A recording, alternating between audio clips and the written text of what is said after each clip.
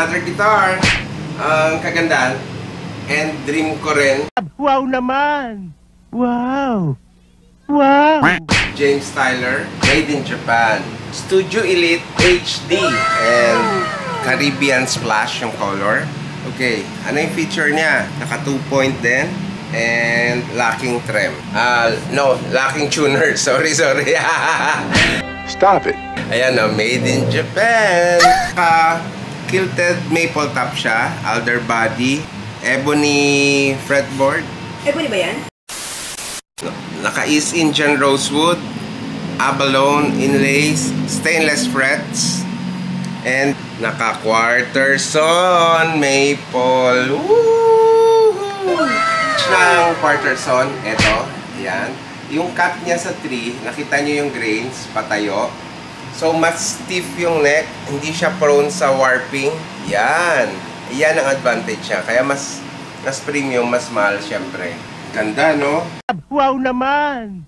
Meron din siyang mid boost. Parang stage preamp niya. So, ito yung switch. And pwede mo activate o hindi. Tapos 5-way. Naka super strat configuration din. Humbucker single-single.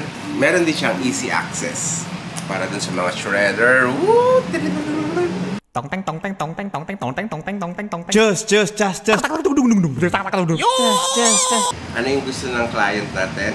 Full setup din. So, standard na ginagawa natin na frets, fretboard, truss rod, and saddle intonation. Pickup height, gagawin na natin. Umpisahan ko na ang pag-setup. Just do it! May taste talaga itong yung mga choices. Then, dito mura, mamen. 198. Okay nga.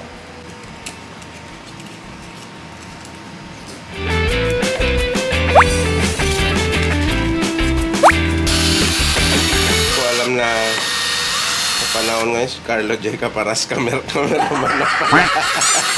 Hindi na action, no?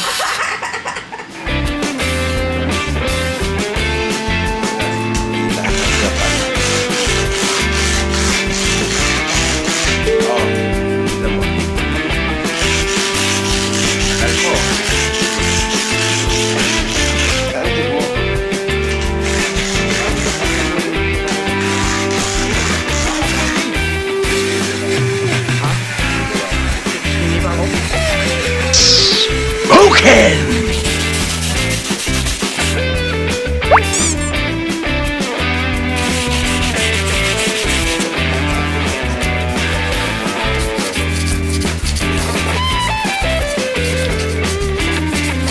Makintab na eh.